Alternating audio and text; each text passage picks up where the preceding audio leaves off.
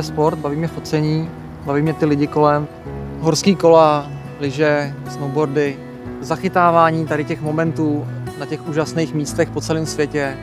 To je to, co mě k tomu přivedlo postupně a z čeho se stala moje práce a denní chleba. Takže já bych potřeboval, aby jsme se dostali někam na střed té řeky. Budeme fotit veslařku, poměrně klidná hladina, ranní světlo, ani mráček na obloze. Chtěl bych, aby tohleto všechno, aby v té fotce bylo. Chci ukázat ostření pohybujícího se sportovce. Líbí se mi, když je nějaká pohybová neostrost, která do té fotky dostane trochu života, protože fotka není video, takže ten divák, který se potom na to dívá, si neumí představit, jakou rychlostí se pohybuje, odkud se kam pohybuje. Díky té pohybové neostrosti se to dá určitým způsobem předat tomu divákovi.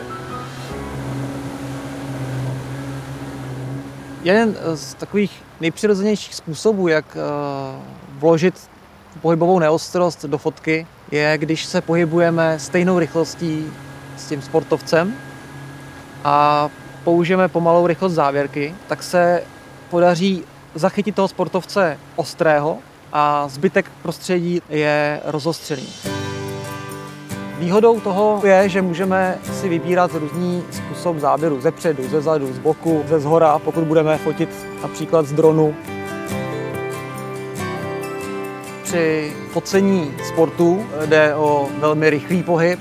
Často se přitom využívá různé kontinuální ostření, sledování pomocí ostřících bodů. Ten vývoj šel dopředu jak u samotných zrcadlovek, tak i u objektivů. Kombinace rychlosti, stabilizací. Díky tomu je opravdu možné už dneska zaostřit úplně všechno. Rychlost závěrky mám nastavenou na 1/20, slonu 18, ISO na 100, co nejnižší. Mám nastavený kontinuální přeostřování a sleduju vlastně veslařku v pohybu a mám tam nastavenou funkci, aby to ostření ignorovalo, kdyby nám něco mezi mě a tu veslařku se dostalo, třeba nějaký jiný kajakář, aby to nereagovalo na to, aby to ostření zůstalo a soustředilo se na ten objekt, který já sleduju. Výhodou toho způsobu focení ze břehu je, že k tomu vlastně nepotřebujeme nic, kromě toho sportovce a foťáku. Bohužel v tomhle případě si nemůžeme vybírat moc ten úhel, ze kterého toho sportovce zachytit. Pokaždé se snažím o nějakou ideální sportovní fotografii. Vždycky tam jde o toho sportovce, o toho člověka, o ten jeho výkon a pak je spousta dalších věcí, které v tom hrají nějakou roli, jako je světlo, to prostředí, kde to je. Tohle všechno se snažím ideálně vložit do té jedné fotky, aby ten divák z té fotky měl možnost se do té situace trochu vžít. Čau. Ahoj. Teďka fotím teleobjektivem. Vybral jsem si zónu ostřících bodů určitou, kde bych ho chtěl komponovat, kajakáře. Autofokus mám nastavený na kontinuální přeostřování. Rychlost závěrky mám na 1250, takže velice rychlou.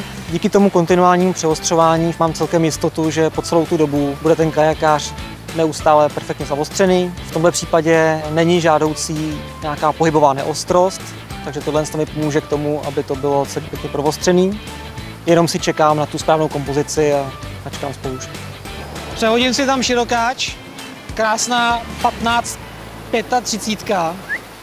Budeme jako dělat průjezdy takhle kolem mě, jenom co nejblíž vlastně.